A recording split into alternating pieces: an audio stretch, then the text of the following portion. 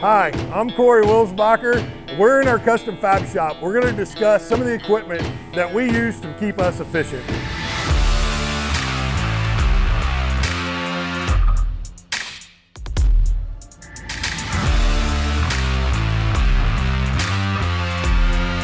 This is the Dragon. We bought this in 2019 to help process our tubing.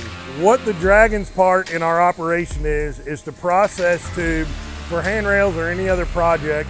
So the Dragon eliminates a saw and eliminates an iron worker to notch the tube and also a radial notcher. After that tube is cut, it then auto feeds the next part in, marks that part, and then cuts it out for whatever the drawing calls for. So what we have here is our laser layout area. So both of these tables are fed by the laser that's above me in the ceiling.